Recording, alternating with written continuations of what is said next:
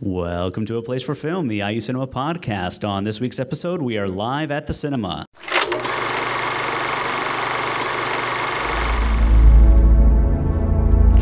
Yes, there we go. All right, thank you guys so much for sticking around.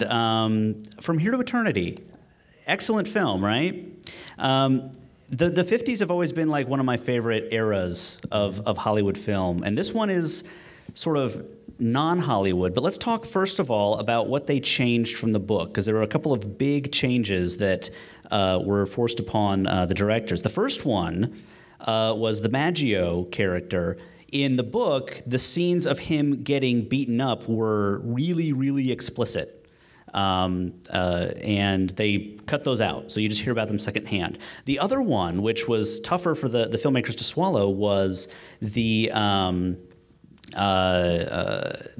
major, the captain at the end. At the end of the book, he actually gets promoted to major. The army would not give them cooperation if they had that in there. Although I forgot something very important. We didn't introduce ourselves. No. My name is Andy Hunsucker. And I'm Jason Thompson. And with us this week is Craig Simpson from the Lilly Library, who's going to chat with us about the film, and I hope you guys will join in as well. So let's talk about favorite moments real quick. And I guess I will start. There was just this little moment that I noticed where after Pruitt plays taps for Maggio, he like hands the bugle back to the guy, the normal bugler, and the guy looks at it like, it can do that? He just had this look of wonder on his face.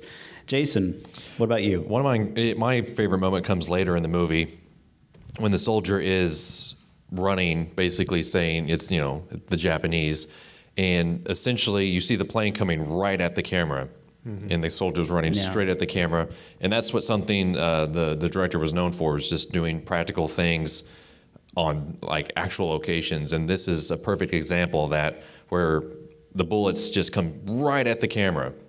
I would not want to be that cameraman. Yeah. Because they're just coming, just like lines of them. And on the big screen, that was just even more intense.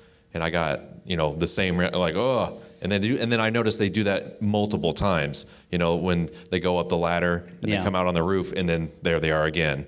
It's just, I really like that. Especially for a film in the 50s, to do something like that. Of course, the director, was it Fred Zimmerman? Zimmerman, goes to do that later in many of his other films. So it was something that, it was sort of his signature. Yeah. And in this movie in particular, it's, I feel like, taken to the extreme. Mm-hmm.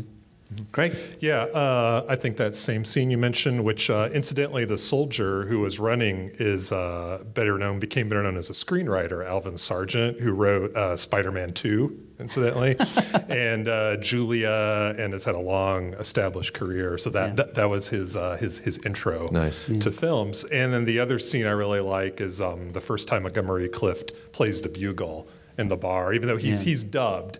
That's just kind of like a great scene. One critic called it, he's playing like a fanfare to himself, and that's a great scene too. Yeah, one of the things I read about the film was that the character, the idea for Montgomery Clift's character was that he wasn't able to express himself unless he was playing the bugle. So that was really important. And Montgomery Clift, he learned how to play the bugle, he learned how to play pool, he learned how to box. The only thing that's actually him in the movie is playing pool. The boxing scenes are all doubled because they decided he wasn't good enough, and I guess the bugling didn't quite make it as well. But I read that after the film, he carried that bugle around for weeks and months.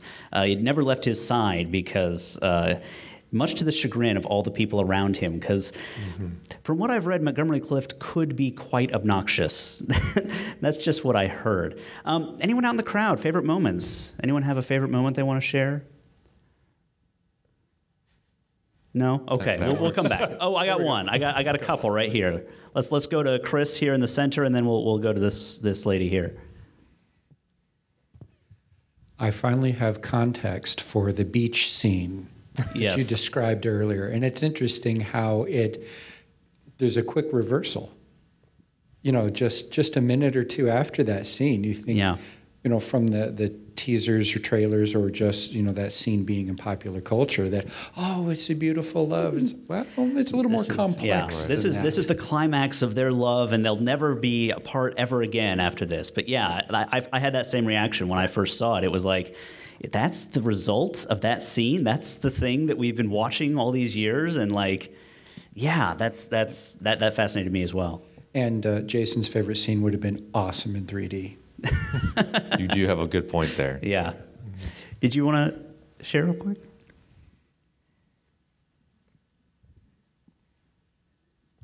My favorite scene tonight was when he played the jazz on his mouthpiece. Yeah. I thought that was excellent. I saw this when I was a kid.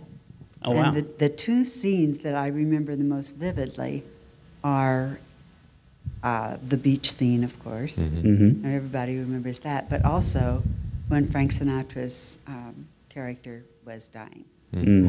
But those were very vivid to me from seeing it all those years ago. Yeah. And what year was this? 53. 50. Yeah. Yeah. And that's one thing about sort of that death scene that always gets me is the guy in the Jeep I always think is Fatso.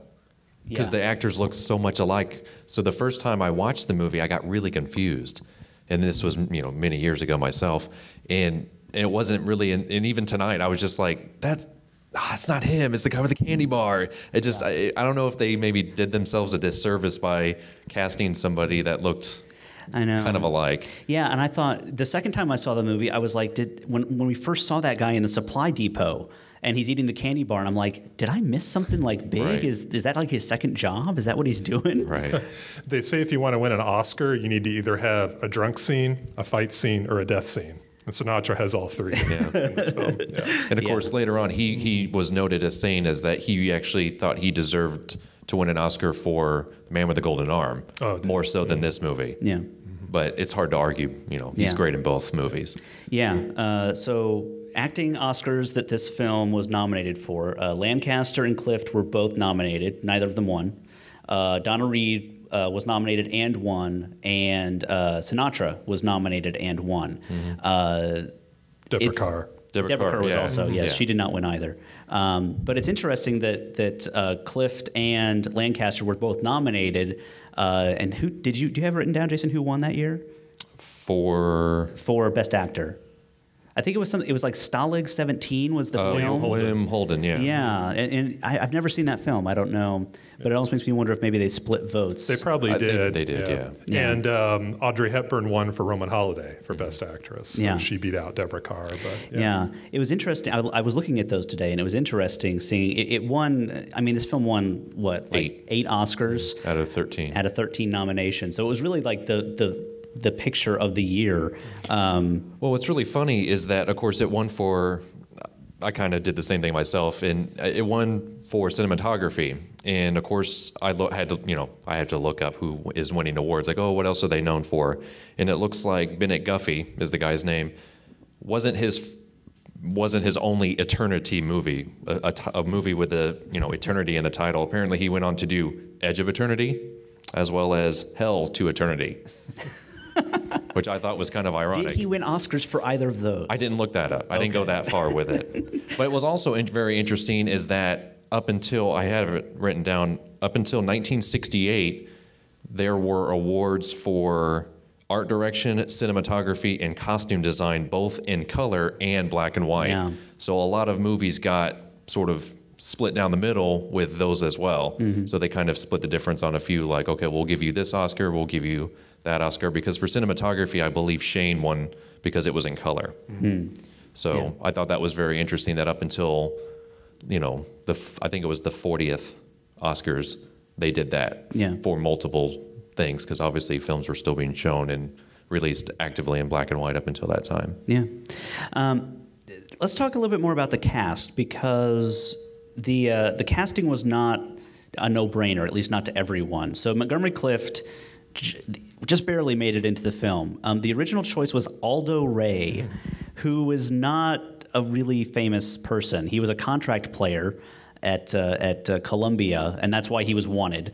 And Montgomery Clift was sort of an iconoclast, I guess you could say, in the Hollywood system. He generally, I just read a biography about Montgomery Clift, so I'm full of facts about him. I will not share the salacious details of his life, which well, I will say this is a clean podcast, it's a clean show, but I will say that it was sort of assumed that he was a homosexual. He was not. In fact, he was bisexual, which in the 50s is basically the same thing as far as most people were concerned at the time. But he was. He and Elizabeth Taylor were very close, and the book sort of hints that maybe they had an affair. Elizabeth Taylor wanted Montgomery Clift to marry her, but he wouldn't. He's sort of a tragic figure in Hollywood in a lot of ways. He was an alcoholic. He was addicted to all sorts of pills, even while this film was being shot. He started off on Broadway, and this was in the era of when you didn't do Broadway when you had become a star and now you want to do something else. Broadway's where you became a star. He was on stage with Orson Welles and Joseph Cotton and sort of that crowd coming in. This is still in the days when you could just be on Broadway and be a big star just from being on Broadway. It's not the same anymore. But yeah, so he was, and about 5 years after this was when he had his sort of horrific car accident that basically they had to rebuild his face. But yeah, I mean, I haven't gotten that far in the book yet. Well, Clift was kind of like with Marlon Brando, part of this new wave of method actors. Yeah. And his first major film was Red River with John Wayne. His last film was The Misfits with Clark Gable. Yeah. And it's funny, in interviews with Wayne, Gable, Burt Lancaster, they all said they were terrified of working with Montgomery Clift because of his intensity, essentially staying in character off camera. And if you look at all those films, all those actors give some of their best performances because he really kind of raised their game. Yeah. Another actor that came in right after Montgomery Clift, and you can almost see Montgomery Clift as sort of like almost you can understand why this particular actor loved him so much, and that actor was James Dean. James Dean was a huge Montgomery Clift fan, loved him a lot. And in fact, even watching this movie, you almost feel like if James Dean had been in that movie, you would have felt like that makes a lot of sense. Right. But yeah, he and Marlon Brando did not get along. But reading that book, it seems like Montgomery Clift really didn't get along with anyone. Really, even the people who said, "Oh, we're really good friends with Montgomery Clift," they didn't really say a lot of nice things about him. But he was that actor who took it very, very seriously, and he always had his acting coach with him on set, which directors hated because they would say, "All right, let's go on to the next scene," and he would look at his acting coach, and he would be like, "We're going to do that again." So it was always very difficult, apparently, to have him on set. But yeah, and let's talk about Lancaster a bit, because he's like the classic 50s male, especially in this film. It's almost like if they made Mad Men in that time. Like, there's only one person who could have played Don Draper in the 50s, and it was Burt Lancaster. He would have just slotted right in, and it would have still been a great show. But what I find interesting about his character is that, and also just about the film, is that we get to the point where we're realizing, oh, Pearl Harbor's about to happen, and that's when the movie gets, kind of really interesting, because it's like, these are not seasoned soldiers. In fact, I think the only real soldier, the person who's been in combat that we sort of hear about, is Lancaster. Because they said something about, oh, I even heard about him in the Philippines because he's such a great soldier. So, yeah, I mean, I love Lancaster in this film. Yeah. Yeah, the only problem I have with him in the film is they make a big deal about him not being officer material, and he clearly is. Yeah. He's clearly a born leader. And he was such a great actor, and probably one of the most physical actors in probably the history of movies, and very versatile. Next month, they're going to show The Leopard here on the screen. And if you haven't seen that, if you want to get an idea of Lancaster's versatility, check that out, because he plays a 19th century Italian aristocrat in that film, and just a fantastic actor. Yeah, there's been a lot of Lancaster films at the cinema, and I don't know off the top of my head if I'd ever seen a Lancaster film before the cinema came around, but we've had Sweet Smell of Success here. We've had The Train. There was another one. There was another Lancaster film, but it's just kind of hard to get away from him in this era, because he really was that big a deal. Yeah. And of course, early, I take notes when I, preparing for things like this, and I can continue to do that during the movie. And one thing that I noticed, and you kind of touched on just a little bit, is that as the sort of Pearl Harbor, attack is coming, you sort of start seeing that use of the calendar. And early on, you sort of, you see it in the background, and then there's the obvious shot, December 7th, it's right there. Yeah, at the start of the movie, it says it's 1941, and then there's the character who says, hey, December 15th, you can still help us win the championship. Right. And it's like, yeah. And it was interesting to see how many people reacted to that, with the gasp, like, oh, it's, that's, it's going to happen, and that is really cool. And that's what is so great about, watching movies here at the cinema, is that you get that feeling, because, in your head, you may just think that, you may not actually vocalize it to, either yourself or whomever you're watching it with. Yeah. But it's nice to get that feeling, like, sort of like, okay, yeah, that shot works because he clearly like leans into the wall, and it's like, yeah, it's very. And then they didn't zoom in. I don't know of any other way of doing it. I mean, then it gets really like way more obvious a little bit later, where it's like the he walks by the sign, and it's like the sign, Pearl Harbor, 8 miles, and it's like, all right, movie, we get it. I mean, that counts as subtle nowadays, but like, nowadays you'd have like characters walking around being like, hey, are we going to Pearl Harbor this weekend? Yeah, I think so. It's December 6th. It'll be great. I'm sure there won't be any attacks. That's what would happen in a movie made today.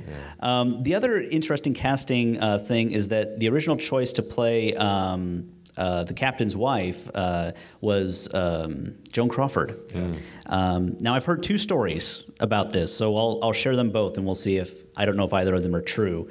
But the first story I heard is that Joan Crawford was cast, and then she got into a dispute with the costume designer and quit, which I sort of buy, because it sounds like a very Joan Crawford thing to do.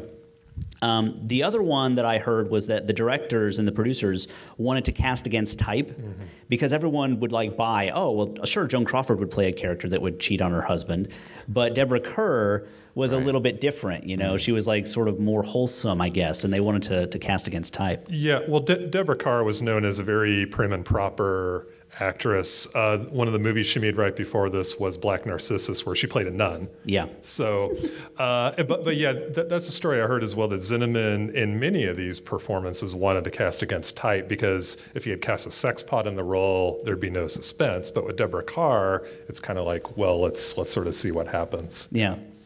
And Sinatra. How did Sinatra get cast? Well, not by putting a horse's head in Harry Cohen, the studio head's bed, according to legend. But, well, I heard his wife, Ava Gardner, at the time was making a movie with the same studio, and she pushed Sinatra to Harry Cohen, who was the studio head. And Sinatra essentially had to pay his way to the screen test and essentially work for the equivalent to minimum wage at the time. Yeah, $8,000 is what the story is. But that's the apocryphal. This is where, by the way, if you didn't sort of catch the reference, the story about in The Godfather where the horse's head goes in. That was sort of the legend, was that was Frank Sinatra, and he was the one who had mob connections, and that's how he got into that movie. Probably, we're guessing it's not true. Probably not. Yeah. It's a good story. Probably apocryphal. But and also the scene where he rolls the olives and hits Snake Eyes, that was his screen test. And he ad-libbed that scene, and Zinnemann loved it so much that they kept it in the movie. Yeah. And I love Sinatra in this film. this is the film where, like, you know, Sinatra was such a great actor. He was almost like a victim of his fame. Mm-hmm. I feel like nobody took him seriously as an actor because he was so famous as a singer. But this is the film that I think you cannot convince me that Sinatra's not a great actor, because this is one of, like, the coolest people of his generation, and he plays kind of a loser. He does, yeah. He kind of plays the opposite of, you know, the Montgomery Clift character. And then they almost sort of work off of each other. Yeah. Like, you know, one is stronger, one's picking the other one up, and one's sort of supporting, like, rah, rah, rah, you know, you keep going. Yeah. And so it's interesting to see that contrast. And then, of course, later on in the movie, Burt Lancaster kind of picks up that role, since Sinatra's character obviously isn't around. He kind of does that in a more leadership kind of way, obviously sort of sweeping things under the rug. Yeah. You know, and sort of sharing a drink with him, that's a pretty big deal. Yeah. And then sitting in the middle of the road, you know, that's kind of strange. But there's also kind of a duality between, I hadn't picked up on the duality between, Pruitt and Maggio, but there was another duality between the two couples in the film, where there is, you know, Lancaster is trying to sort of get out of this a little bit, and Pruitt is trying to get into it, and the women are playing opposite roles, essentially.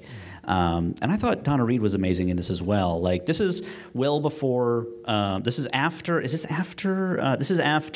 a Wonderful Life, but before the Donna Reed show. So she was known, but not, I don't know how big a star she was at the time, but also she was not the director's choice. She was the studio head's choice. And the only reason she got cast was because the director felt like he had to give in on that one, because he had worked so hard. Fred Zinnemann actually threatened to quit the film if Montgomery Clift was not cast.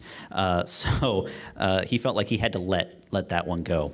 Well, one of the interesting things, you know, of course, you already noted on it, and something that I wrote down the phrase "giving up one's belief for love," and you see that. You see that Pruitt's character, obviously, he's just like, no, I will not box. You know, I will not give in. And then as soon as there's an opportunity for him to, you know, to get with, you know, the woman, he's like, okay, yeah, I'll box. I'll do whatever it takes to do it. And then obviously Burt Lancaster is just like, I don't want to do that. Yeah. When he has a clear opportunity to take it, and it's so interesting. All he has to do is sign a piece of paper. Right. And go sit behind a desk and get whatever he wants in his personal life. Yeah. And so it's very interesting to see those two contrast. And then, of course, you know, it's not just the guys that are sort of contrasting one another, it's also the women. And you see that in Donna Reed's character, where you can tell that, you know, you hear that she got hurt. You know, she moved to, you know, Hawaii basically to get away from this guy who she was with for 3 years, and then he just was like, I'm going to get married, you know, to this other girl so that my parents are happy, or, you know, whatever the excuse is. And you can tell in that scene that she's really hurt. I can't remember, I wrote it down. She says, if you're proper, you're safe. She says that, and I'm just like, man, that's pretty deep. Yeah. She's going to a place where she's still hurt. I mean, she's still running away. Yeah. And obviously, Montgomery Clift or Pruitt in this case, is suffering because of that. Like, he didn't do anything. Yeah. All he wants to do is love her, but she's just not letting him in. Yeah, and that's an interesting thing. That's a very 50s sensibility. Like, if this movie was made in the late 60s, I don't know if you could have, if people would have, like, bought that somebody just wanted to go, and that a woman just wanted to go and be normal and just raise proper kids and be Donna Reed. That's what she wanted. That's what that character wanted to be. She wanted to be Donna Reed. Yeah. Well, one of the things that was tidied up from the novel is, in the novel, Lorene, the Donna Reed character, is a prostitute. Yeah. And so in the movie, obviously, that's not going to get past the censors, so they turn it into a social club, which is sort of a thinly veiled version of the same thing. But they got free sodas. That's true. There can't be any sex happening at a club with free soda. Just not true. Not going to happen. I mean, for $4. Yeah, $4. It sounds like $2 a month. That's a good deal. That's a good deal. All the soda you can drink. Okay. Anyone have a comment? Want to throw something out? I got a guy right here. I thought it was something that the Army guys were so old. Yeah. Was it really like that? That I don't know, but it seems like before Pearl Harbor, before World War II, our fighting force was certainly not what it has become. So I would believe that guys just were able to hang around the Army for all time, because it was all And then the idea of a 30-year man, too, is kind of interesting. Yeah. So. This one right here. Well, to the same point, the age, if you were casting that today with people who have been after Vietnam, and currently you would probably seen a younger looking army would have been expected. In my era, you had just come out of the Depression for the casting of that in real time, and a number of people would have loved to be in the Army after the CCC. They came out of the civilian corps building things for the government. An Army job was a good job, and there were a lot of people who would be in 30 years like that. Yeah. One of them would have been my uncle. Then after that Pearl Harbor, many of them became Mustangs, and they were given commissions because they had the most experience and would have finished up with a quick battlefield commission. I think, if you recall, Dwight Eisenhower had his rank dropped all the way back to captain by that time. And so they filled the ranks very quickly. Yeah. Well, and that's an important point in this film, that again, like, this is not a seasoned army. They are not ready for what's happening to them. Well, and of course you get Lancaster gives the order, like, stay in your bunk. I kind of think he was saying, like, I don't trust you with a gun out there.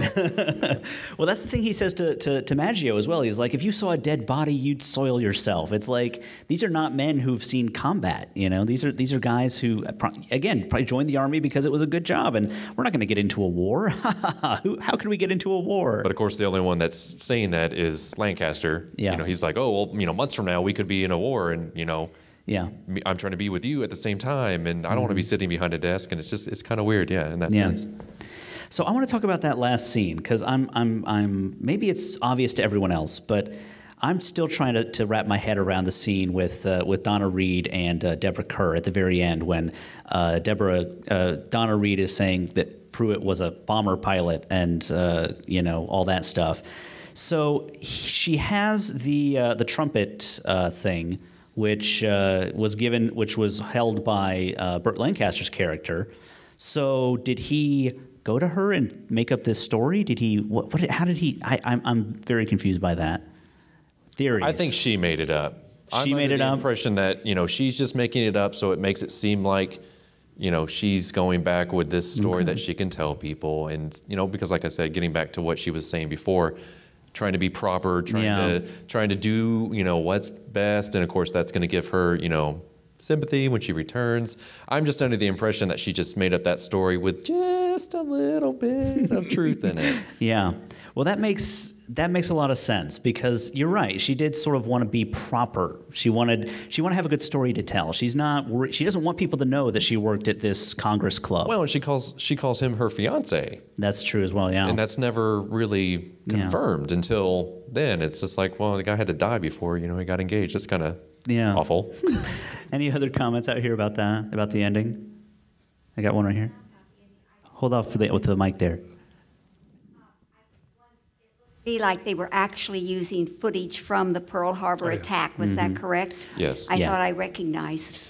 Yeah, and that's one thing that's really interesting about the director is, of course, he uses a lot of sort of practical sets, and you see that, like, he uses the beach and the Army barracks and stuff like that. But then, of course, you're not going to get away with sort of reenacting. I mean, I was blown away how many shots of airplanes near the barracks were used. But it seemed very obvious to me that, yes, there was a lot of footage used from Pearl Harbor. Of course, model sets. Enough movies were being made about World War II, especially Pearl Harbor, that I wouldn't be surprised if some of that was stock footage from other movies, used at the same time. Yeah. Trumpet. That I don't know. I don't know who did that. I don't know if there was. Yeah, I have no idea. We know he was dubbed, but I don't know if it was anyone well known enough to. Yeah. Yes, excellent. Well, and Montgomery Clift practiced for months to do this, and even though they had told him in advance that he was not going to be playing the bugle in the film. He knew as he was practicing this, but what he wanted to get the mouth movements right and the breath movements and the throat movements and all that. He wanted that to be accurate. Yeah. This was the kind of guy that Montgomery Clift was. Well, he helped make it a very convincing dub, I think. Yeah. Mm-hmm. Yeah. So he really got into it quite a bit. Mm-hmm. So this is just such a complex movie. I want to talk about how I have a theory about why the beach scene is the only piece of footage you ever see from this movie. Because there's a lot of good stuff in this film. But I think that it's so complex that seeing a guy play taps is like, well, that doesn't mean anything to me because so much has led up to that moment. Well, it's a sobering movie too. Yeah, which is funny if you using that term because everybody's drinking so much. But it really is, and it's not until sort of that tap scene that you don't really come around to realizing that things are about to get pretty serious. Yeah. Yeah. Go ahead. Thanks to the magic of Google and Wikipedia, I found out that the trumpet player was named Manny Klein. Manny Klein. And interesting note about him, he also did the trumpet for the Good, the Bad, and the Ugly theme. So, okay. Interesting. All right. So he was a Hollywood guy then, it sounds like. That's interesting. Yeah. So let's talk about the boxing. Did you guys notice Claude Akins in there? Yeah. Just snuck in. There was several character actors in the background. The first time I saw this, I would have sworn that it was Robert Duvall playing one of the parts. It's not Robert Duvall. It's a guy that sort of looks like a young Robert Duvall, and he's actually a pretty well-versed character actor. I just can't remember his name. If he's one of the guys that helps that's on Pruitt's side that sort of helps him out. Jack Warden, is that who you're talking about? It might be Jack Warden. There, yeah. He's been in a lot of stuff. Also, George Reeves, who was the original Superman, has a brief role in there as well. Yeah. Do you know? Because I've heard that several times, and I have no idea who he plays. I could be wrong. You can look it up. I think he played. Does he play Stark? That's the character. I just don't remember. Yeah, I'm drawing a blank. I think just looking at the cast, I think that's maybe the name that's associated with him. Okay, yeah. I still don't know who that is, but that's fine. So let's talk about Borgnine. We haven't talked about Borgnine yet. What an unseemly guy. I mean, there's a lot of terms I could use to describe him, but again, this is a clean show. So I heard you react. I heard you react when Sinatra comes up on him with the stool and just bam, he just knocks him in the head. Is great. I know. That's the kind of stuff you could do in old Hollywood. I don't know if you could do a shot like that. Well, it'd be nowadays. digital. It'd be a digital stool. Hitting somebody in the face. Yeah. Oh wow! Right on the top of the head, I think. Actually. Yeah. I don't even know if they had to dub that sound. It must have just been so real. Yeah. The other thing, that scene with Montgomery Clift and Ernest Borgnine, they actually, with that one, what I read was that scene took, that like little 2.5-minute scene took 12 hours to shoot. And apparently they were doing that. I mean, they were both covered in bruises from head to toe from doing that scene, because they'd do it and say, we can do that better, and they'd try it again, and they were really hitting each other. You see their faces that whole time. The only thing that's hidden is when they sort of fall behind the trash cans. Yeah, all the fight scenes are really well choreographed, I thought, in the film. And although it's interesting for a movie that talks a lot about boxing, we never actually get into the ring. The one big fight is, the illegal one, I guess. But what I love about Borgnine, he's kind of the original master of jocular menace, where and he played a lot of bad guys in his career, Bad Day at Black Rock and The Wild Bunch. Although 2 years after this, he won the Oscar for Marty. In 1955, which was a change of pace for him for his career. Yeah. Yeah. Mm-hmm. Yeah. All right. Did anyone have any other comments out in the crowd? All right, I got one more down here.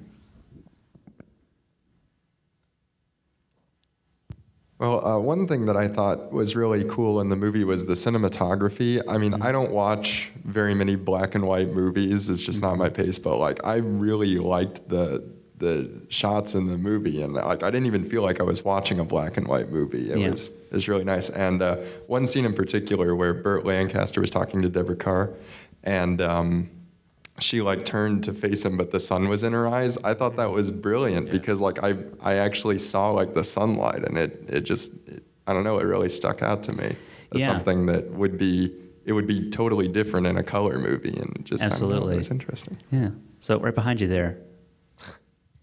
That scene also reminded me, if you notice the way they had her do it, she was saluting him.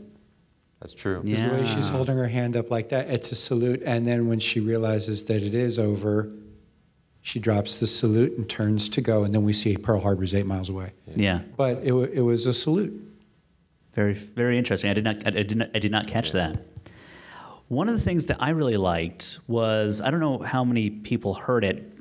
You definitely probably don't notice it at the beginning if this is the first time you've watched the movie, but since this was like the second or third time I've watched the movie in the last 2 weeks. By the way, another note, I was going to try to watch this movie, basically do this blind, where I would just watch this movie tonight and see if I could make an interesting conversation. But I realized that would be a fun experiment for me, not so much for the people who were nice enough to stick around for the show. So I didn't do that. I watched that a couple times. But the strands of re-enlistment blues is woven into the score, especially in important parts of the film. So the first, as Pruitt is walking up to the base during the opening credits, if you listen closely, you can hear the